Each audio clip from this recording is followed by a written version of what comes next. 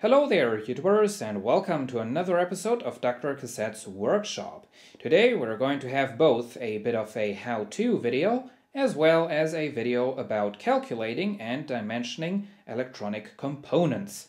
Now this is all going to be rather basic, so if you already have some knowledge in electronics, this might be rather boring for you.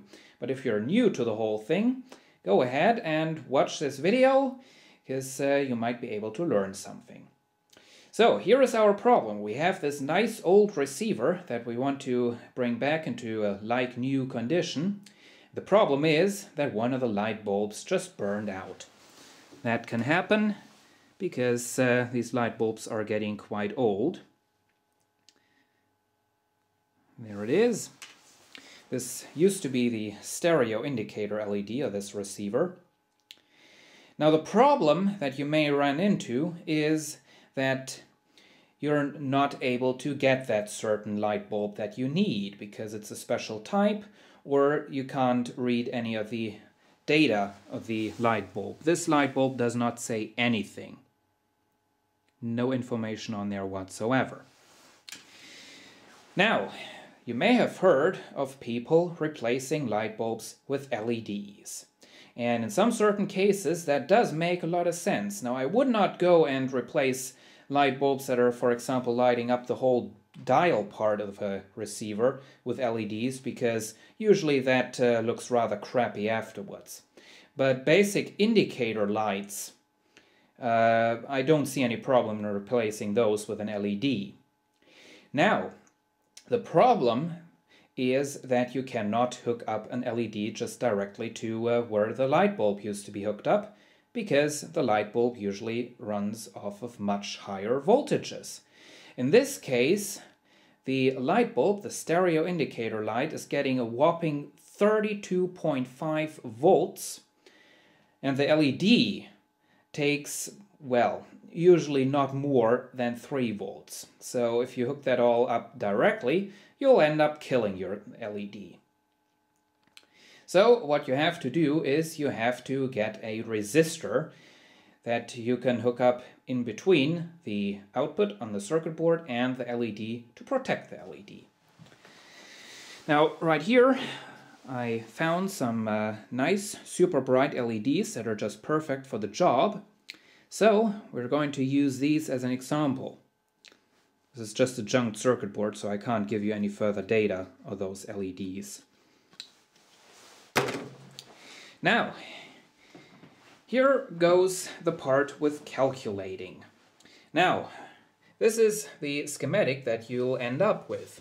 We have the LED in series with the resistor, and that's all hooked up to the circuit board. This is the voltage we're getting out of the circuit board. I just called it UMPX because the pin on the circuit board is called MPX. This is the voltage that's flowing through the LED, or that can be measured across the LED actually. And there is the voltage that can be measured across the resistor, ULED and UR. Here is the current that is flowing in the circuit, just marked it I, LED. And since this is a circuit where everything is hooked up in series, the current is going to be the same everywhere. It's going to be the same right there, and it's going to be the same right there. Now, so we do have our voltage that we're getting out of the circuit board. You can just measure that with your voltmeter. Very simple. UMPX equals 32.5 volts, as I already said. Now, the LED that we have right there on this junked circuit board, of course we don't have any specifications of that. Usually you do get specifications in the way of the voltage that the LED likes to work on, as well as the current that is flowing when the LED is working on that certain voltage. Now what I've done is I've just hooked this, the LED up to an adjustable power supply and adjusted a voltage at which the LED was nice and bright. That voltage came out to be 2.7 volts. And then, without changing the voltage, I went ahead and hooked up my multimeter to measure the current, and that turned out to be exactly 100 milliamps or 0.1 ampere.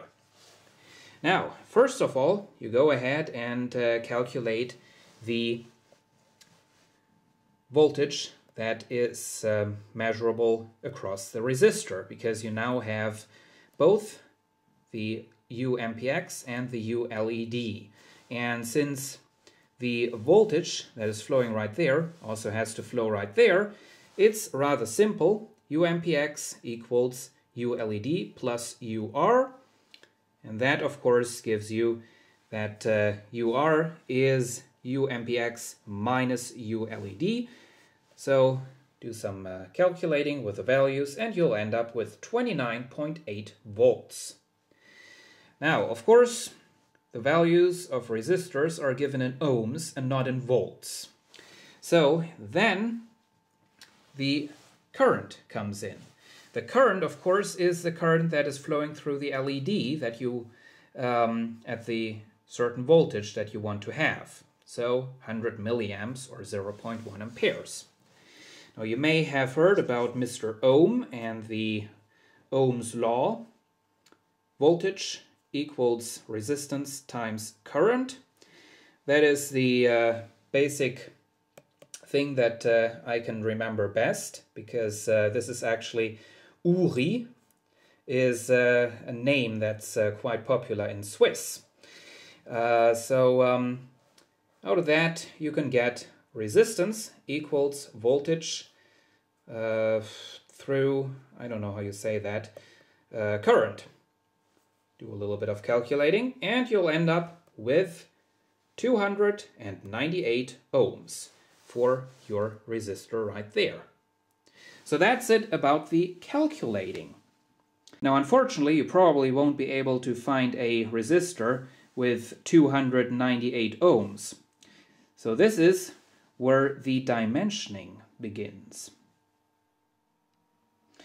Now maybe you own one of these things. This is a handy little device that helps you decoding the color codes of resistors. Now on the back of this thing you'll find a table with tons and tons and tons of values. And these are the values that are actually available for resistors. So you go ahead and have a closer look and you'll find that indeed 298 ohms is not available. But you do have something around there, 270, 300 and 330 ohms. Now, the values that are printed in fat letters are the ones that are most available. They are the most common values. So as you can see, we have to basically decide between 270 and 330 ohms. And as you can see, basically we're right in the middle of the two values. So that's actually a pretty good example. Now you have to remember that your resistor is there to protect the LED. So if it's not big enough, the LED is going to go bang. So, of course, you can only go with a value bigger than 298 ohms. So, in this case, you better go with 330 ohms. Well, that's for the theory. Of course, if you're mostly living from components that are coming out of junked electronics, you'll also have to see what you actually have in your parts bin. Now, I told you that we would go with 330 ohms. Well, it turns out I actually found a 300 ohm resistor, which is actually pretty perfect for what we need. And there you can see it, 300 ohms. Now, the next thing is the last step, and it is an important step. You also have to keep in mind that your resistor is basically, it's like burning a certain amount of voltage, a certain amount of power, so that the remaining power goes into your LED. So of course, the resistor also has to have a certain wattage. If you go with one of these tiny little resistor thingies, there is a chance that you'll just burn it and maybe cause further damage. here is the thing you need. The power equals voltage times current. Once again, a little bit of calculating, and since in this case the difference between 298 and 300 ohms is well, is very, very small, we can actually continue to calculate with the values that we have calculated before. If you have changed the value of the resistor, of course, you will have to recalculate the UR value. So here we are, 39.8 volts times 0.1 ampere equals 2.98 watts, and that's round about 3 watts. So that's the value that you need. Now, once again, since since I'm living out of a very, very big parts bin, I happen to have this resistor, which actually has 300 ohms and 5 watts, so that is extra safe. Now this resistor right here, the 5 watt resistor, is actually getting a bit warm, so that definitely proves that our little bit of calculating down there was necessary. Because, of course, a lower wattage resistor would get even warmer, and that wouldn't be good. Now, as you can see, I already set it up, bit of a test setup right there, and you can see the LED is working. And it's now receiving a stereo signal, obviously. And if I de-adjust that station, the thing just goes off.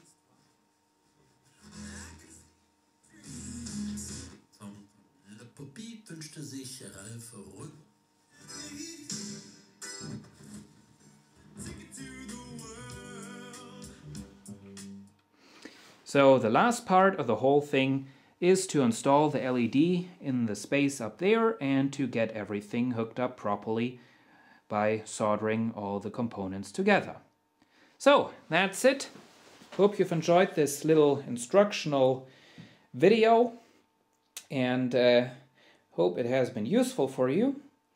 See you again soon, and well, that's it.